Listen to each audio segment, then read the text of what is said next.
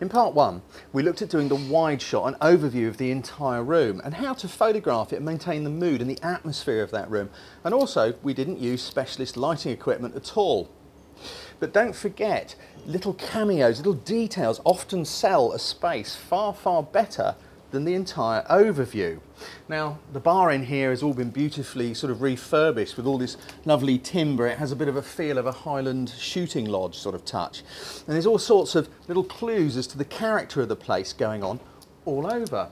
Now, obviously it's a bar, so there's all sorts of things we could do here with this shiny stuff, get in some close-ups and do some details there. But there's other little things over here, and I've already started setting up a shot with this. So here we have this sort of, I don't know what you call it, a little still life collection of bits and pieces, the bottle with the barnacles and all that sort of stuff. And it would make quite an interesting shot, which will really give the feel of this room by just shooting across here, everything that's on this shelf, a little bit of the tartan, of the curtains if possible. I've got the camera set up over there on a tripod already. Now you may notice that it's actually on a little bit of a tilt. That's because it can often add a bit of a dynamism, but you've got to be careful with them. The reason I've tilted the camera is because I'm lining up this bottom edge of the shelf with the bottom edge of the frame of the picture, which kind of fools the viewer's eye into thinking it's straight when it obviously isn't. Now, I'm nearly set it up. I know that this is just intruding, so I'm just going to ease this chair this way a bit, which should take it out of the shot. Exposure. The sun's gone in, so there isn't too much light coming in from behind. We're going to expose for this area here. If some things go a little bit bright, it doesn't really matter. Even if the sun came out, you could still probably get quite an interesting picture. It'd all be very burnt out and washed out and quite sort of high key looking, so long as you make sure you expose for this bit, which is the important bit. So, over to the camera. What have we got here? As you can see, the camera's on a bit of an angle. It's on a bit of a tilt. I'm lining up my shot. I'm using a longer lens. Rather than being in close and using a wide lens, it's far better to be kind of back a bit and keep that narrower field of view that you get with the longer lens to isolate things. Depth of field. I'll probably do a couple of versions. I want to make sure that we can see the boxes and the still life, and that's really sharp. So I'll probably do one with some front to back sharpness using a smaller aperture, and do another with a slightly smaller, shallower depth of field. First off, exposure. By the way, I always use my live view just to check it in the back of the camera so I can see the shot. Can you see that all right, Janie? Nice nod. So we're sort of looking through here, we've got a bit of the curtain going on there. We could possibly do with a bit of light in that. If I had some lighting equipment, I would, but it's still going to give it a nice cosy sort of safe feeling. Live view's on, mirror lock up. I always use mirror lock up for this sort of thing, because the mirror locks up, the camera won't vibrate when you fire the shutter. Also, if you have a VR lens and you're on a tripod, because you've got to use a tripod for this sort of thing, make sure you switch the VR off. Otherwise it will make little adjustments within itself, and there's a good chance that the VR itself will cause a blurred picture. VR is vibration reduction, if you're not sure what I'm on about. Right, so I'm on mirror lock up. I'm focused, I use autofocus, and I've focused on the leading edge of the first box that's this side. That's my point of focus. My aperture I'm going to use is f14, because that should give me enough depth of field. Now you can check it just by shooting a picture and having a look in the back of the camera. So with mirror lock up on, first click, mirror jumps out the way. Second click, it takes the picture. That's perfect. In fact, depth of field is almost the whole way along the window ledge. The second shot, I'm using a wide aperture, which will give me a very, very shallow depth of field, which is great for this stuff because it'll really concentrate on the leading edge of the box. So let's run that out to f2.8. Speed up the shutter speed. I'm shooting manually. To make up for the wider aperture, I need a faster shutter speed. By the way, my ISO is down very low and I'm using a daylight white balance. So again, just look through here. Light meter says it's correctly exposed, so yeah, great. It's blurring the background, that looks really lovely, but the exposure isn't right. Because of the light behind the box, the camera's light meter is telling me an exposure for the average scene. I want to expose for the box. I need to brighten it up a bit. So despite the fact my light meter says that the exposure is bang on, I'm going to just dial in a slower shutter speed so I can maintain the wide aperture of about 1 stop, which should then increase the light level around the boxes. I don't mind if the background's a bit bright. In fact, for this sort of thing, it's really rather nice because it gives the room a nice sort of bright, oh, I want to go there feeling. That's good. I like that. That worked really well. So next we're going to have a look for some other little sort of cameos and spots. You don't need to watch me lugging my camera around, so when we've got the next one set up, I'll see you in a minute.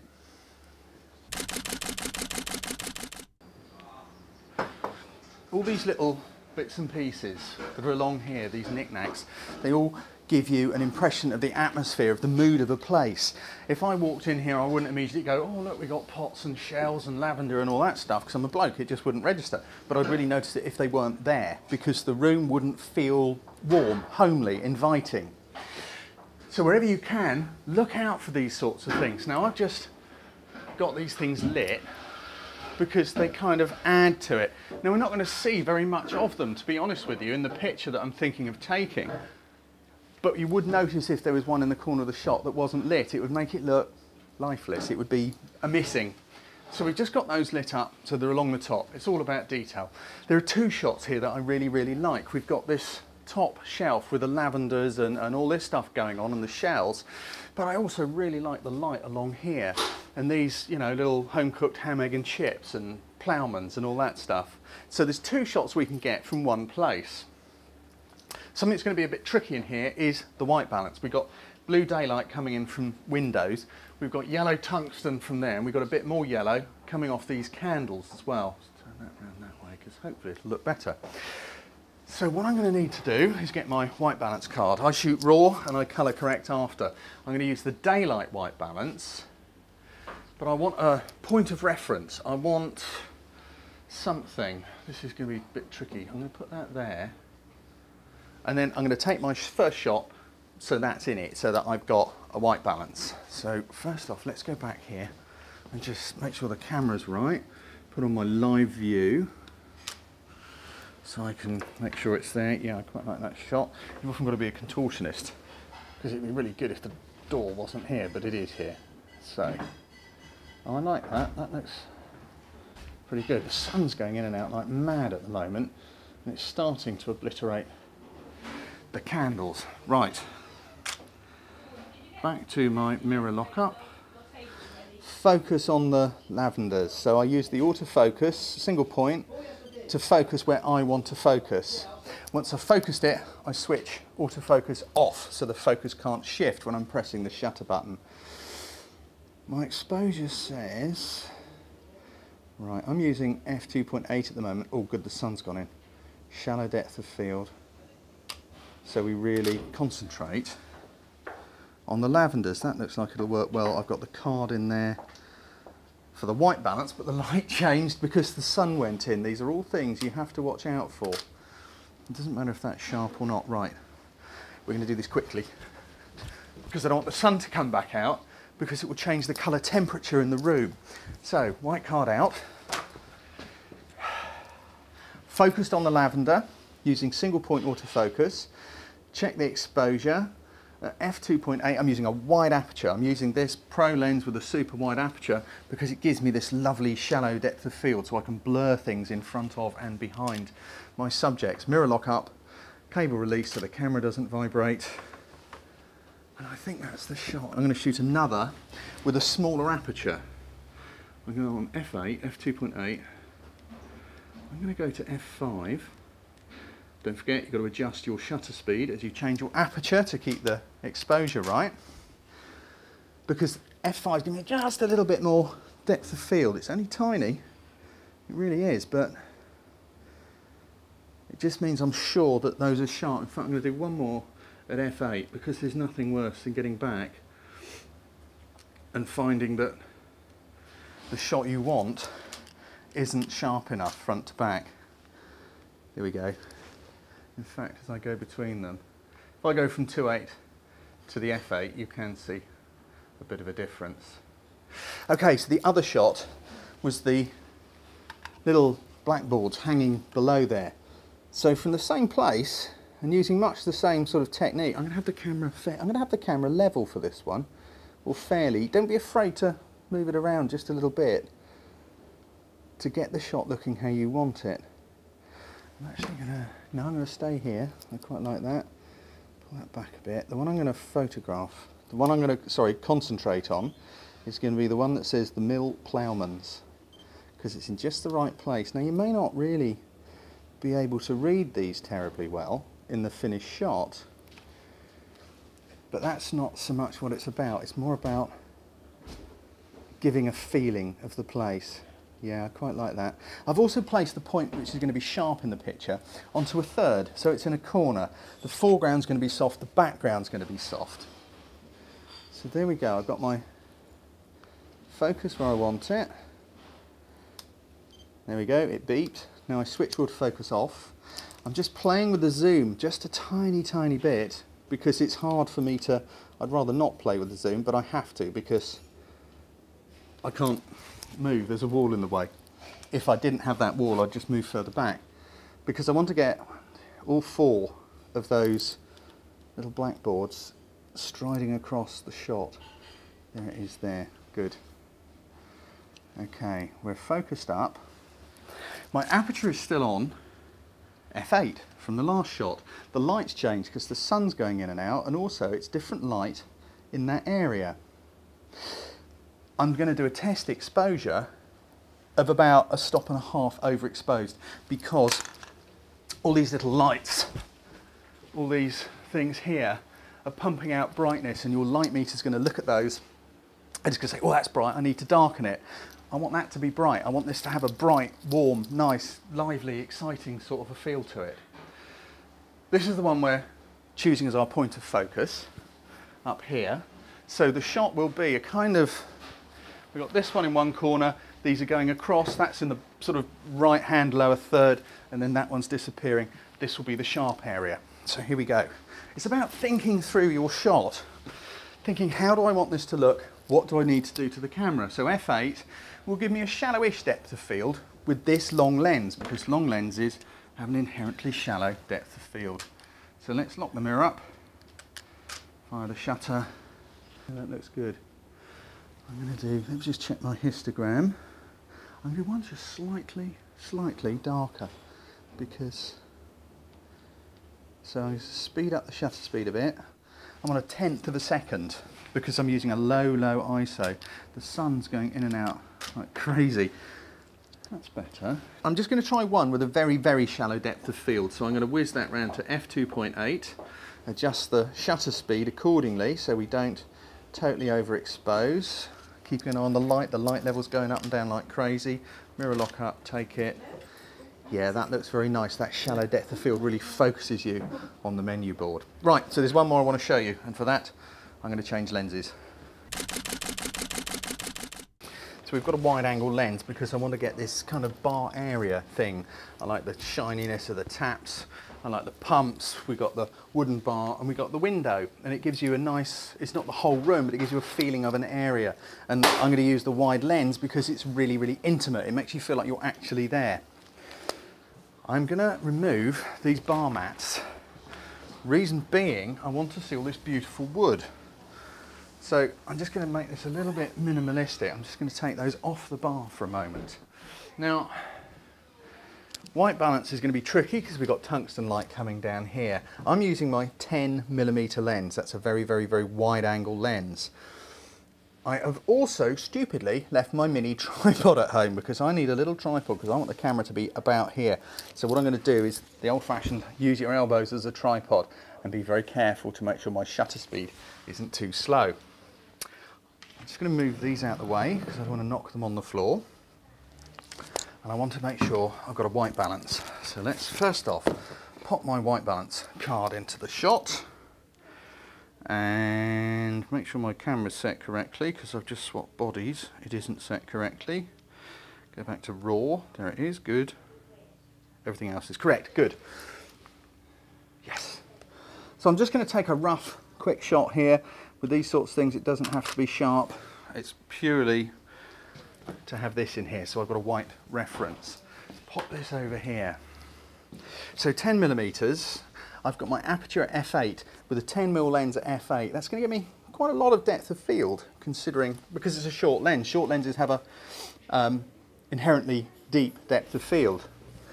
So the first shot I think I'm going for is to get in close here. We've got these sort of things here that say Guinness and Thatchers and Grolsch and all the rest of it, which you can't see, but it does. So I'm just going to focus on the word Guinness, very carefully move up and down. There's some little bits of polish. These are things to watch for. These are little details. It's only tiny. Can you see in here? There's little bits of white polish which has got caught up into the black. So with a little bit of tissue in your thumbnail, you can just sort of get them out of there. Now, they're the sort of things you don't notice when you're in here having a beer, but you will notice them in a photo. So there's no point you filming me do it, just come back when I've done it. There we go, that's better. Pop that over there on the table.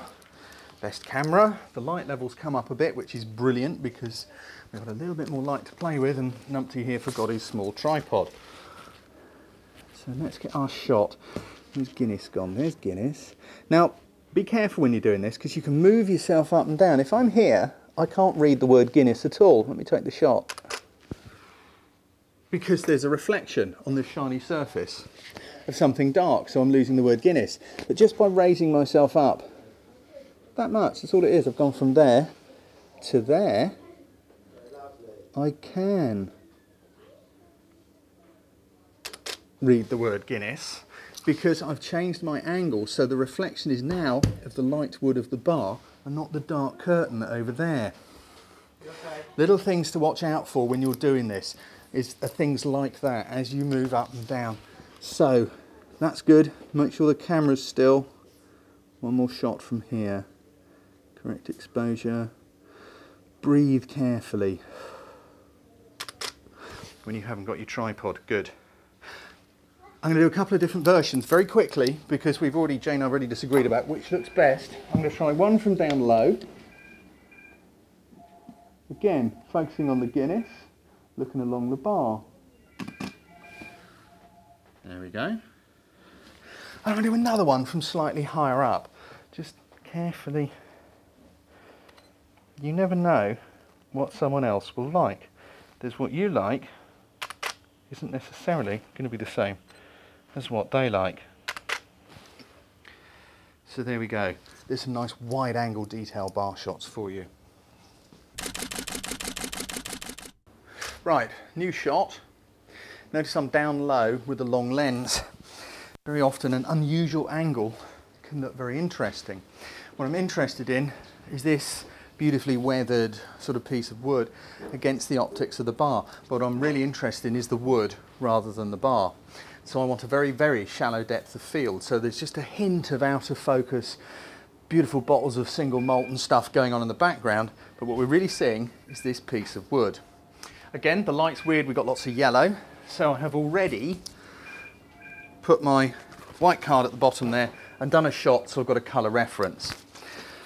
You didn't need to see me doing that. The camera's down here, low, big heavy tripod. The aperture is set at f2.8, so it's a very, very wide aperture, very, very shallow depth of field with this lens.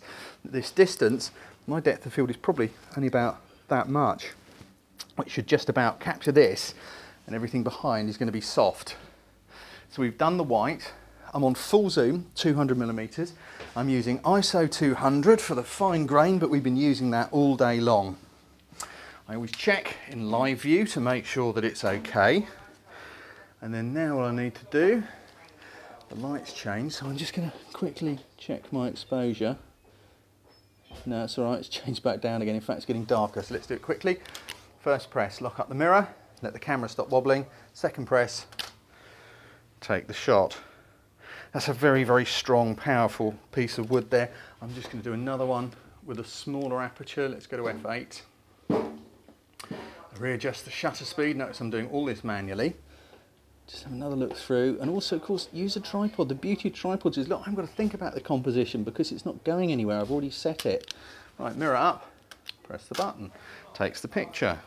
So as I flick between those two, you can see there's a huge difference in what you can see behind the wood. I actually prefer the very shallow depth of field. I'll do one more in between the two, so let's take that to about 5-6, readjust the shutter speed, correct exposure, take the shot. That's better. It's between the two. 8 is a bit too sharp, 5-6 is about right, and 2-8 is possibly a bit too soft. But again, it's up to the person you're doing the pictures for, because they might like something which you don't. There we go. I'm going to do one more. I'm just going to lower the camera slightly. While you're in a position, it's always worth, you know, taking advantage of everything. I quite like the gold taps on the beers. So all I've done is tilt the camera down a bit, using the same focus point, the same depth of field and all that. Hello. We guess, all right, we're getting in everyone's way now. So we're going to take that shot straight through there. I'll just wait for those guys to...